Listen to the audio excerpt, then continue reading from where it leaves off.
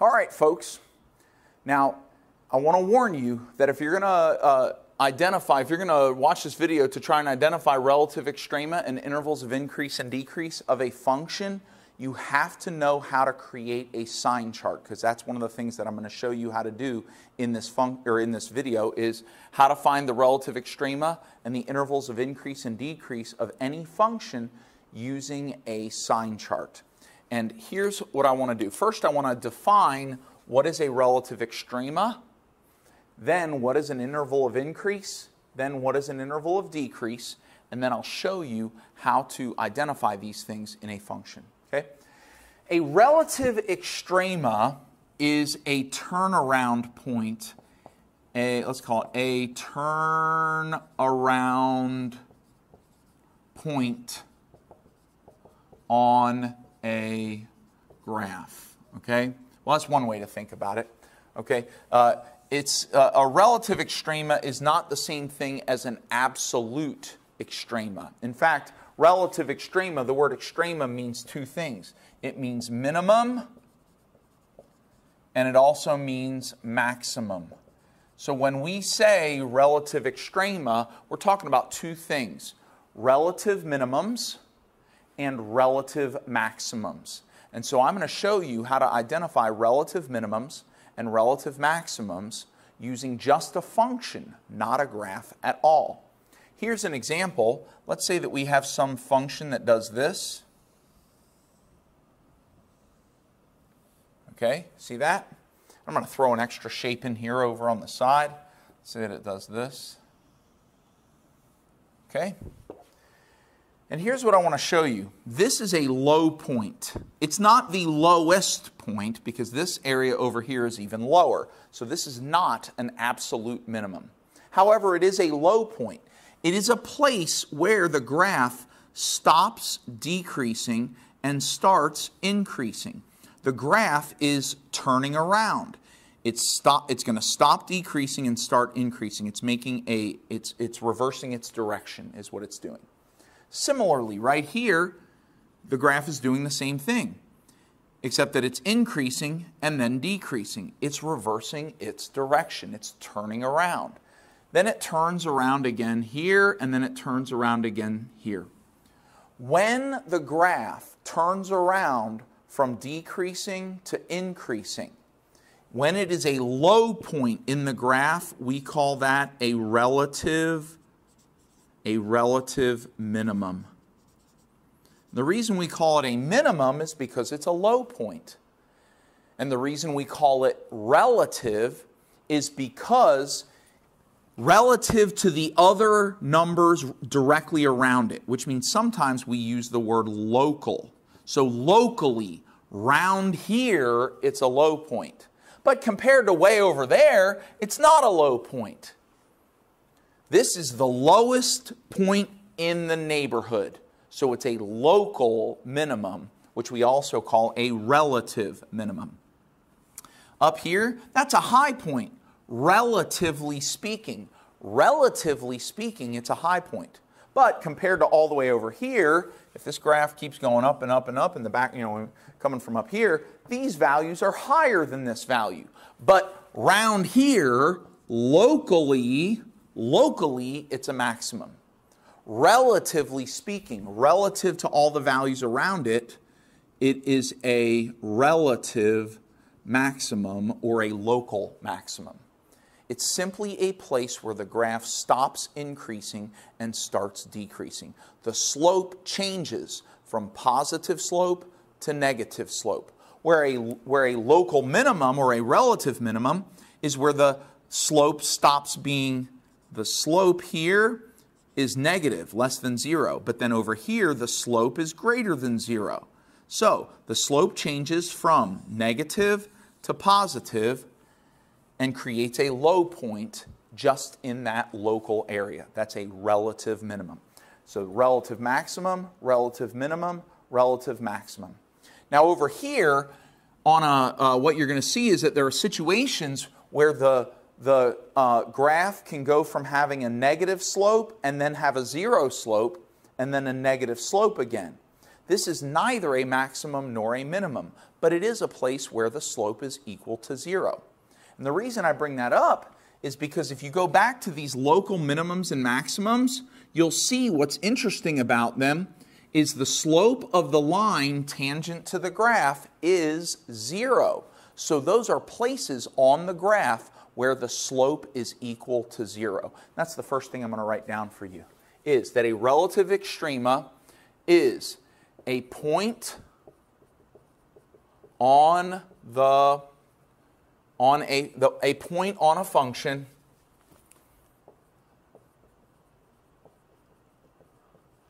where the slope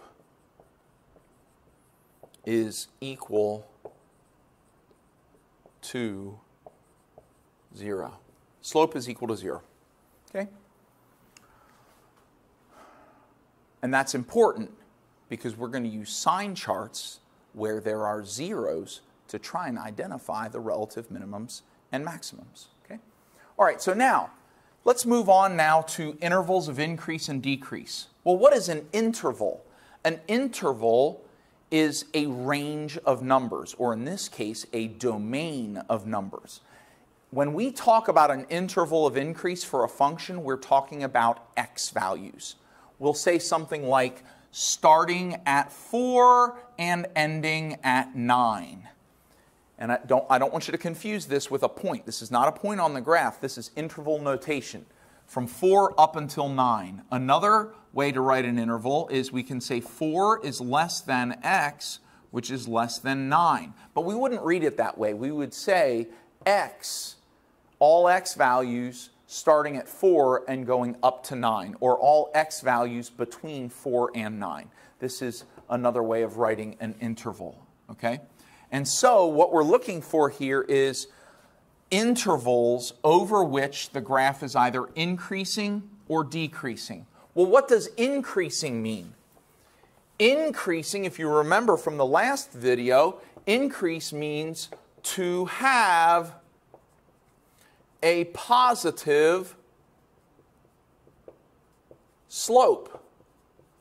That's what increasing means. Slope is positive.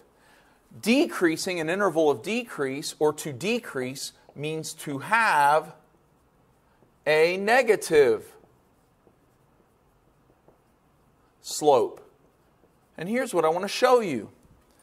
Now what we understand is that there are places where a function has a slope of 0, places where a function has a positive slope, and places where a function has a negative slope. And I want to remind you that sign charts only identify 3 things about a function. Sign charts identify where a function equals 0, where a function is positive, and where a function is negative. And that's exactly what we're going to use a sign chart for.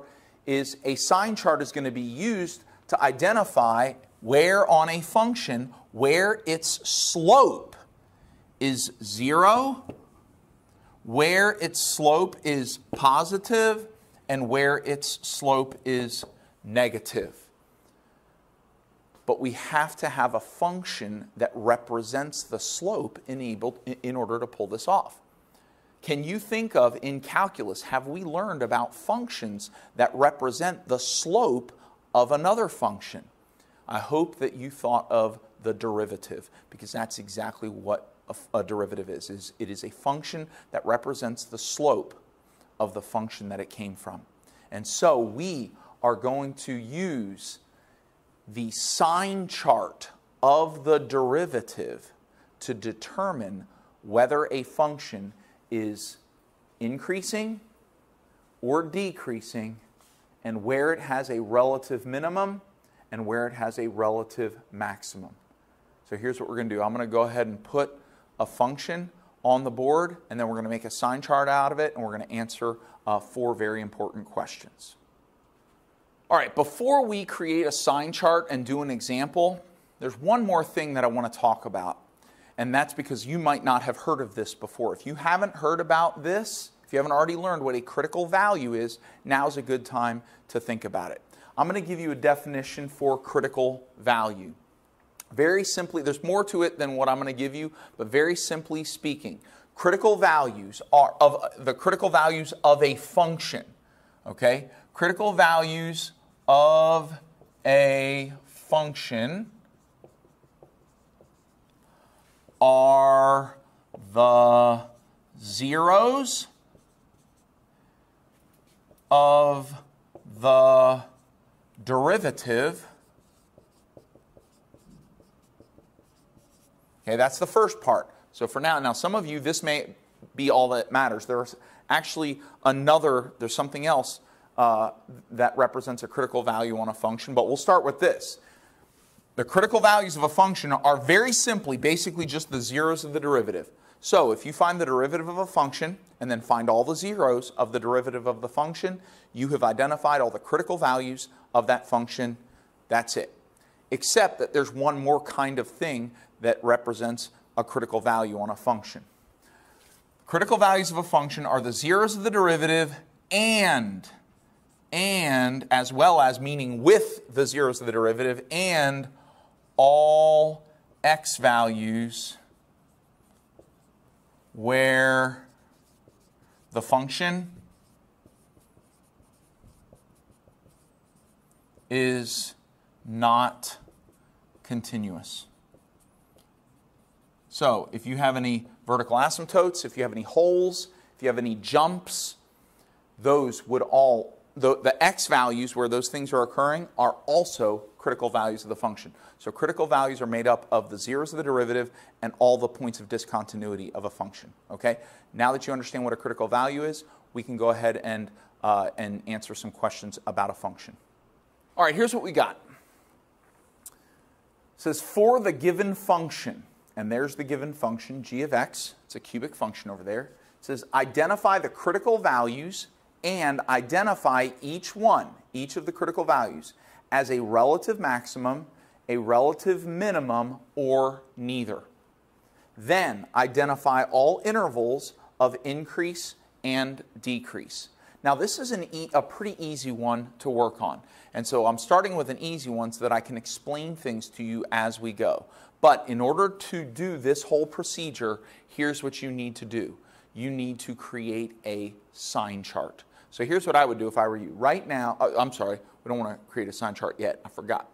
First, we need to find the derivative and then create a sign chart. So what you're going to do is the very first thing you have to do to be able to answer these questions. Step one is identify the derivative.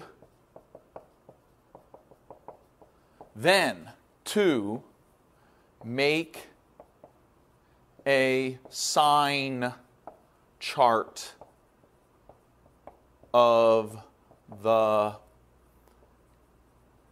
derivative. So what I want you to do is, I want you to take your TI-84 calculator. You can also use Desmos to do this, but take a TI-84 calculator. Step one, identify the derivative of g of x. Then step two, make a sign chart of the derivative. Go ahead and pause the video and try to do that now. All right, so hopefully you were able to do what I'm about to do now. The first thing I need is the derivative. I need g prime of x, which is going to be 3x squared minus 10x minus 1. Now that I have the derivative, I can make a sign chart out of it. So I'm going to get my TI-84 calculator. I'm going to key in the derivative, not the original function. I don't want a sign chart of the original function. I want a sign chart of the derivative. So I'm going to key in 3x squared minus 10x minus 1. Then I'm going to hit graph, and I get a parabola. Looks like that. And I'm going to go ahead and create a sign chart. There are two zeros. So I'm going to draw a horizontal line, and I'm going to identify the zeros. The first one looks like it's really close to 0 here, but it's probably not. I'm going to hit second trace, which gives me the calculate menu. Option 2. Left bound looks like left of that 0 is about -1. Right bound, I would say it's probably +1 is right of that 0. Then I press enter, and I get -0.0971675. So I'm going to put a hash mark here. I'm going to put -0.0971675. 0.09, let's just go 0.0972. Let's go to 4 decimal places on this. Then I'm going to find the second 0, which is over here. Looks like it's between 3 and 4. So I'm going to hit second trace, option 2, left bound 3, right bound 4, press enter, and I get 3.4305. So 3.4305. And now if I trace the values in between, if I hit trace, number smaller than this, let's say is -2, I get a positive value, positive 31, so that means all the values are positive. Between negative 0.09 and 3.43 is 0, so I'm going to trace 0. The output value is -1, so all the values between here are negative. And then a number larger than 3.4 is 4. I'm going to trace 4 and I get a positive 7. So all the values beyond 3.4 are positive. And so here's my sign chart. Now that I have a sign chart, now I can interpret the sign chart. Let's talk about this sign chart and what it means. This is a sign chart of g prime of x, which is the derivative of g of x. And I want to remind you that the derivative of a function tells you about the slope of the function. So what we're looking at here is we're looking at where g of x has a slope that is positive, where g of x has a slope that is negative, and where g of x has a slope of 0. What this sign chart says, what this sign chart of the derivative of g of x says, is that g of x has a slope of 0, slope of 0. Slope equals 0 at negative 0.0972. And the places where a slope, or excuse me, the places where a function has a slope of 0, which is the places where the derivative is equal to 0, well, those are the critical values of the function. This function has 2 critical values. Here, this is a critical value, and this is also a critical value. And the places where the slope is equal to 0 can either be a maximum, a relative minimum, or it's a place where it's neither a relative maximum or a relative minimum. For example, if we have a negative slope, then a 0 slope, then negative slope, or if we have a positive slope, then a 0 slope, then a positive slope. Slope equals 0, slope equals 0, slope equals 0, slope equals 0. Which is why the question says, identify each critical value as either a relative maximum, a relative minimum, or neither. These are examples of neither. Okay? And here's what I want to show you. When we read this sign chart, here's how you read it. The function g of x has positive slope from negative infinity leading up to negative 0.0972. Then between negative 0.0972 and 3.4305, because the derivative has a negative value, the slope of g of x is negative. And that means decreasing. Doesn't decreasing mean to have a negative slope? Derivative means slope, negative means negative, negative derivative, negative slope means decreasing. Similarly, positive slope, positive derivative means positive slope, and doesn't positive slope mean increasing? And over here, positive slope, that also means increasing. And what that means is that the original function, g of x, is increasing from negative infinity up until negative 0.0972. That the function g of x is decreasing from negative 0.0972 up until 3.4305.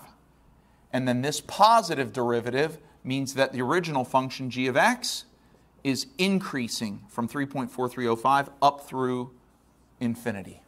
I'll put negative infinity over here. Okay? So this very clearly spells out for us our intervals of increase and decrease. In fact, we can go ahead and write them out now.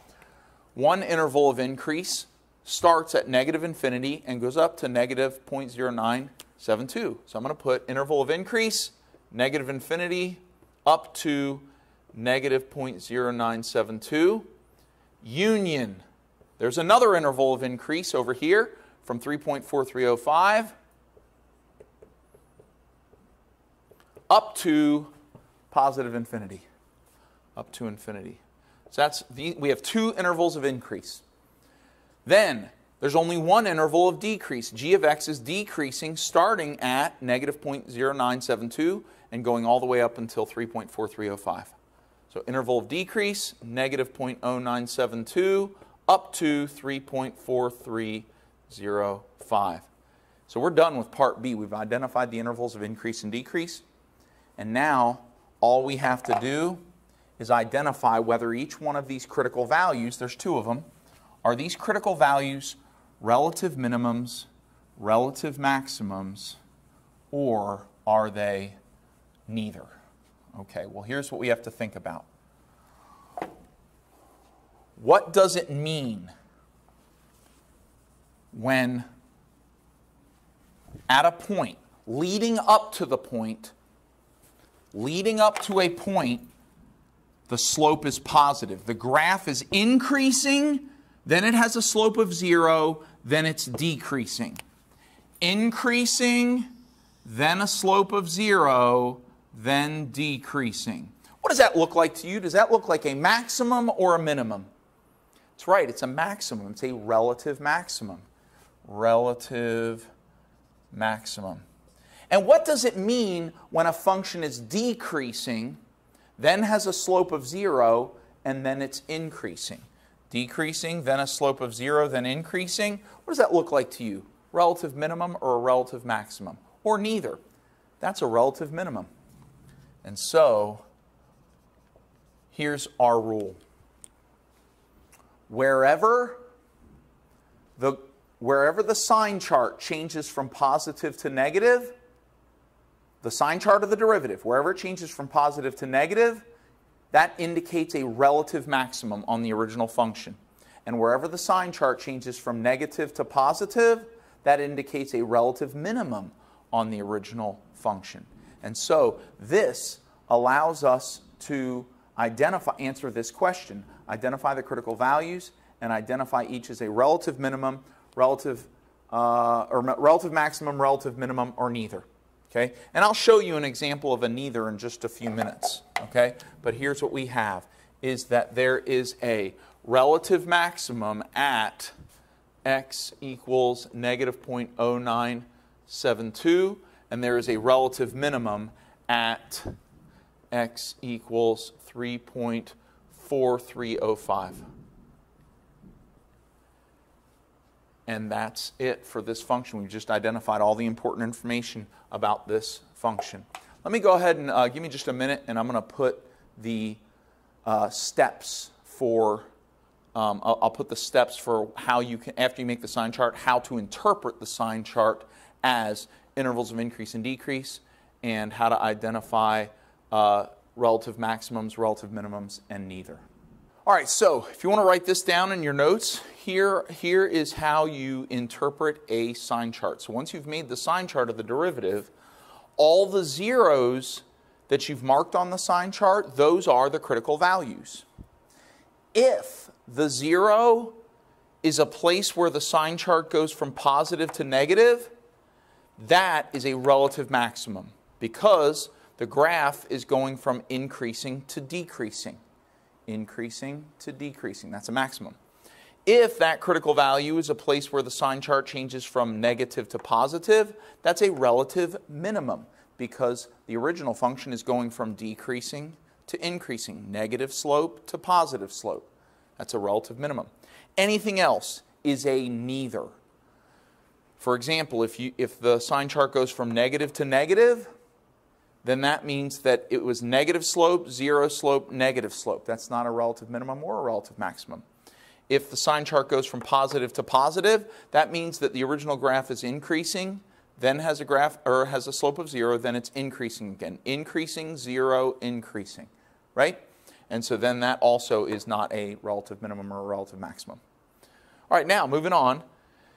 Any place where the sign chart has a plus sign, all the intervals where there's a plus sign, those are intervals of increase because the original function has a positive slope. And any interval where you have a negative, those intervals are intervals of decrease. Those are places where the original function has a negative slope. So this is how you interpret a sign chart. What I want to do now is I just want to make an arbitrary sign chart and see if we can interpret it. It doesn't really matter what the original function is. Let's erase this. But using a sign chart, just some arbitrary sign chart that I'm going to make up, we're going to identify all this information. So let's say that our sign chart, let's say it's the function h of x, and so this is the sign chart of h prime of x, the derivative. Let's say that it has 5 zeros. There's a 0 at negative 12, there's a 0 at negative 3, there's a 0 at 5, a 0 at 9, and then a 0 at 17. Okay? So you have 5 zeros here. And let's say leading from negative infinity and leading up to negative 12, let's say that the derivative has a positive value, then a negative value, then a negative value, then a positive value, then a negative value, and then a positive value. So here's a sign chart for h prime of x. It doesn't really matter what the function is. I could make a function just like this. I'm not gonna, because it's just going to result in us having a sign chart, which we now have. So now, given this information, we can identify how many critical values are there. Well, there's 5 critical values. All the zeros are critical values, the zeros of the derivative. So there's a critical value at negative 12, negative 3, 5, 9, and 17. Well, that was easy.